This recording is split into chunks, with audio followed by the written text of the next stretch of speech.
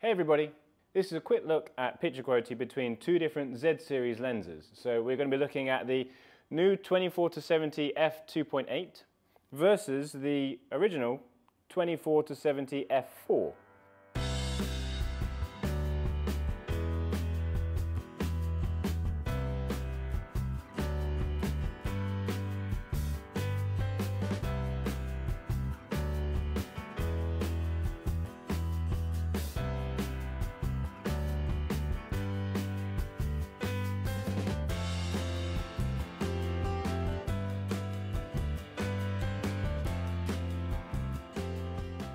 We're going to have a look at see if there's any differences in terms of sharpness, detail at different focal lengths and at different apertures. I think this is going to be a pretty close call to determine which lens is the best one. Is the 2.8 going to justify its extra size and weight over the smaller f4? Are we going to position where a lot of photographers might just choose the f4 because they don't particularly need to shoot at 2.8? It's still sharp enough for them, good enough picture quality, and it's smaller and it's lighter with the smaller, lighter camera. So really interesting comparison here to have a look at, to see, does this 2.8 lens offer us enough of a jump in picture quality for the extra size and extra weight? I, for one, am really interested to see these results because I do love using the 24-70 f4, really nice and small and lightweight, easy to carry, but if this 2.8 version offers me the better picture quality, will I consider taking it even though that it's heavier and larger, takes up more space in the camera bag? That's what we're going to find out. Obviously there will be some photographers that can just make their mind up even without looking at picture quality because to them size and weight would be more important.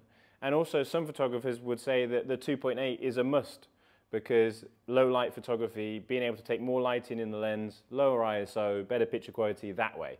So obviously in this video we're just going to compare the performance of the lenses. We could spend all day looking at landscape photography between the two or wedding photography between the two. So we're going to head over and look at some of those images. As always, I'm just going to show you some pictures. I'll make my own observations, but what I always want you to do is just look at the images, make your own observations. If you disagree with me, that's perfectly fine. Okay, so I hope you've got your magnifying glasses because this is a really close comparison. So we'll start with 24mm and we're going to look at both of them wide open. So the 2.8 at 2.8 and we have the 2.8 on the right hand side and then we have the f4 at f4 on the left hand side. Okay, so 2.8 on the right hand side, f4 on the left hand side. So as I mentioned, these are really close, much closer than I was anticipating it to be. So we'll go in first of all at 1:1. So here we are at 1:1. Now on my screen directly in front of me, I can see that the 2.8 on the right hand side is sharper, but it's such a subtle difference really that you might not be able to see it on the video in YouTube. What I'm really kind of looking to see the sharpness in is this black edge here. We can just see there's a tiny bit more detail in here versus the edge on the f4 version. So if we have a look at 2:1, we can see again that literally the f4 is just ever so slightly softer, but is this really going to be a noticeable thing in everyday photography? Probably not. They're both wide open here. So the 24-70 2.8 at 2.8 is incredibly sharp. It's actually sharper than the 24-70 f4 at f4. But the difference in that sharpness is minimal, but there is a difference. Okay, so now we're at 24mm, both lenses at f4. So the 2.8 has been stopped down to f4 and the 24-70 f4 is still at f4. And obviously, as you would expect, the 2.8 gets sharper because it's been stopped down to the f4. So the 2.8 on the right hand side and the f4 on the left hand side, as you would expect. So, but again, this is at 2:1 straight away.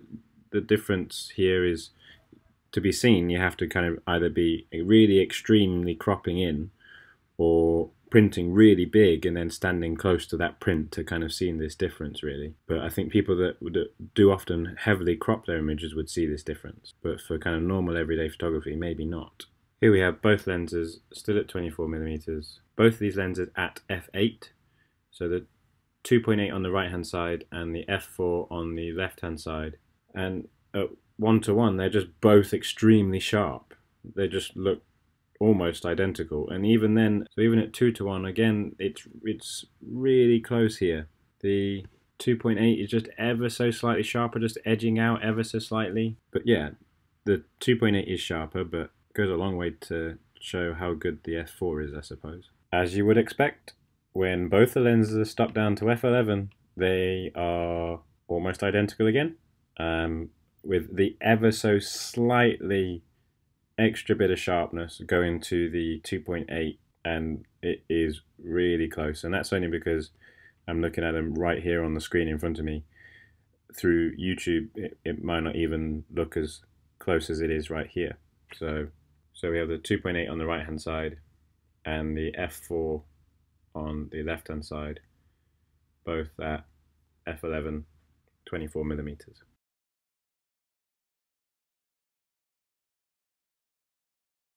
Okay, so here we are at 70mm. This is where the f-mount lens started to struggle, so it'd be interesting to see how they perform at this focal length. They're both wide open, so the 2.8 is at 2.8 and the 2.8 is on the right hand side, and the f4 is on the left hand side. So let's go in and compare them at 1:1 first of all. This is 24-70 2.8 at 2.8 at 70mm. This is 24-70 f4 at f4 at 70mm. The 2.8 is sharper at 1:1. Marginal, but it is sharper. At 2:1, I think it becomes a bit clearer that the 2.8 is sharper. But again, the f4 just does such a good job for a smaller, lighter lens. Bear in mind they're both wide open. So what we'll look at next is comparing them both at f4. So comparing both these lenses at f4, we have again the 24-70 f4 on the left hand side and the 2.8 on the right hand side. So let's go and check out 1:1. Okay, so both here at f4 70mm, 1:1, we have the 24-70 f4 on the left and the 24-70 2.8 on the right. Obviously the 2.8 is stopped down and it is significantly sharper. I think this is really the only real time there's been a clear difference between the two lenses so far. This is the biggest difference I've seen between the two lenses. So at 70mm, the 2.8 is sharper than the f4. At 2:1, we can see as well, it still retains some of that sharpness. So here just at 2:1. Okay, so here we are, 70mm, both stopped down at f8.